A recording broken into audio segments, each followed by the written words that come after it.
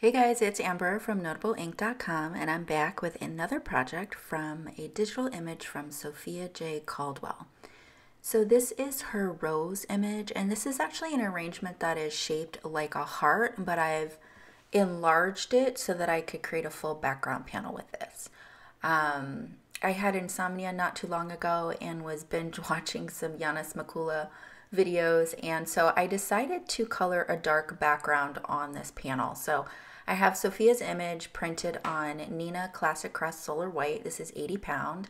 And I have a Copic R85 marker just filling in this background. I'm of course not going to show you all of the coloring here, but I do end up doing 2 layers just to get, solid coverage here.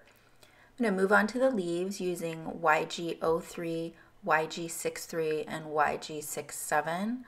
And I'm just starting with my darkest first and adding some shadows both at the creases in the leaves and then also up that center crease of the leaf. And then I'll fill everything in with the YG03. The YG03 lighten things up, so I'm going to go back in with my darkest markers and build up those shadows again. I like to see really high contrast between my highlights and my shadows, so I'll just keep building it up until I'm happy with it so that I get a dimensional look to that leaf. After I'm done with this leaf off camera, I'll do the rest of the leaves and then we will move on to the roses. So I decided to use yellows for my roses, and you can see the colors listed up above: YR24, Y26, Y13, Y28, and E19. And I wanted a golden yellow rose. So again, same thing, I'm starting with my shadows. So same formula as I always use for any type of flower. What I do is I put shadows at the base of the petals. Anywhere where the petals overlap each other, that's going to cast a shadow. And then also in some of the wrinkles at the tips of the petals. So Sophia has added so much beautiful detail to these images. It makes it really easy to color. You can just follow her guidelines for where the shadows would be, where that detail is. For this Y13, I didn't even go with the pattern of, once I got to the center of the flower, I didn't even go with the pattern of it. I just swiped that yellow all over the bloom.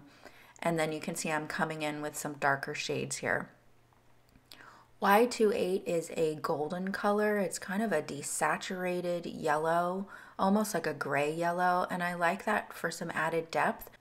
But it's not quite dark enough for me, so that's why I come in. You'll see kind of after I'm done with the flower, I'll come in with E19 to really darken up those shadows. And I don't know, I honestly just grabbed a color that was dark.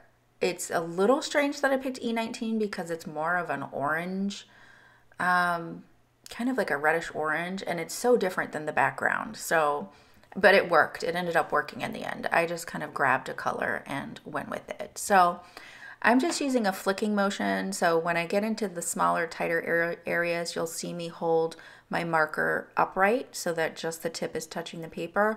Otherwise, if I'm doing broader areas, I'll use my marker at more of an angle so that I get a broader area of the tip of the brush nib on the paper. So here's the E19. I'm just going to come in and darken up those shadows, and then I'll soften that out with some of my midtones.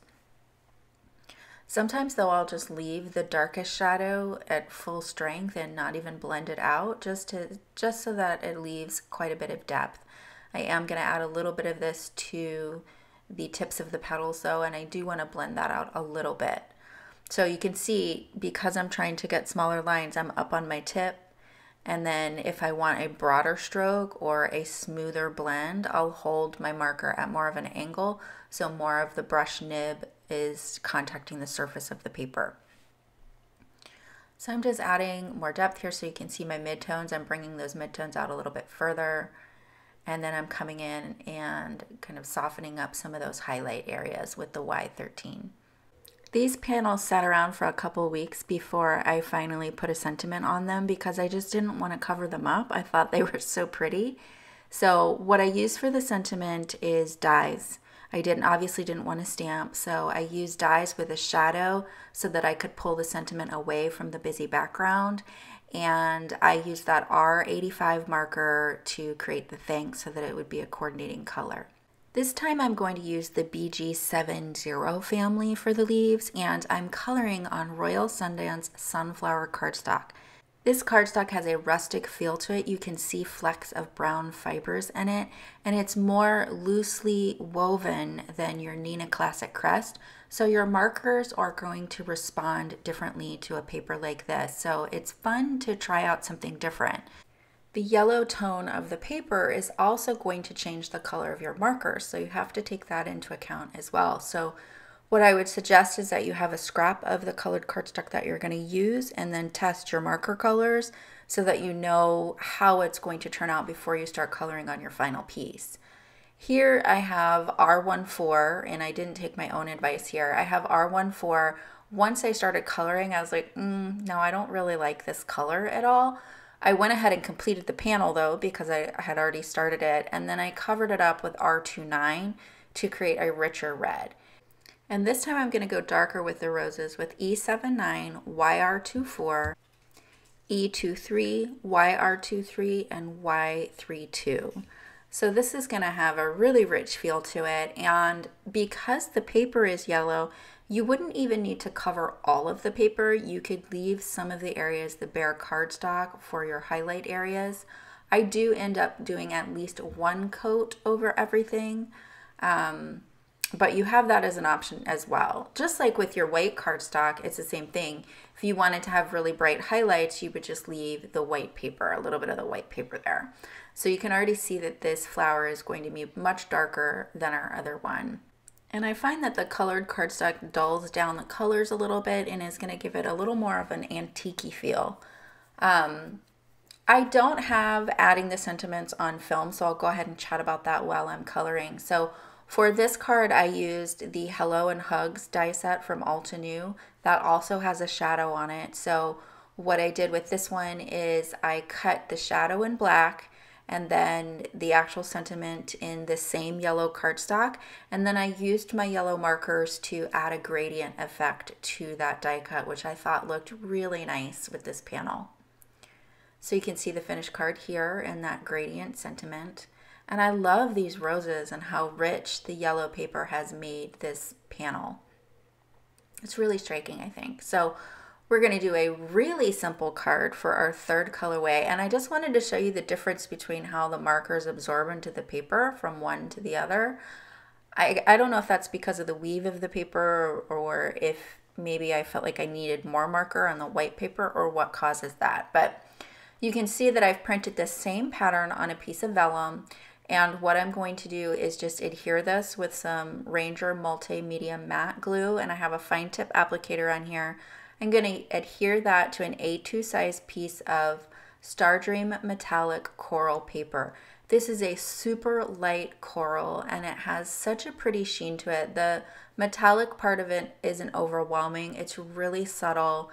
I think this would be a beautiful card for, let's say, an invitation or... it's just so pretty. I end up adding a Hugs die to this. So from that same Altenew set, I cut the shadow in black and then I cut the Hugs out of the same coral cardstock, and I think it just has a really elegant look. So I basically just added a dabs of the multimedia matte into the darkest areas, and there's not a lot of glue on this panel, but you can see that it sticks down beautifully and it stayed flat. And you couldn't see the adhesive when just looking at it in person. So we have the 3 panels here. Here's the finished card. And the photograph doesn't show how pretty this color is, but it's just a gorgeous light coral color. I hope you guys enjoyed these projects today that were inspired by Janis Makula, and I'll have a link to one of the videos that I saw. This is something that she does quite frequently, is color the background dark.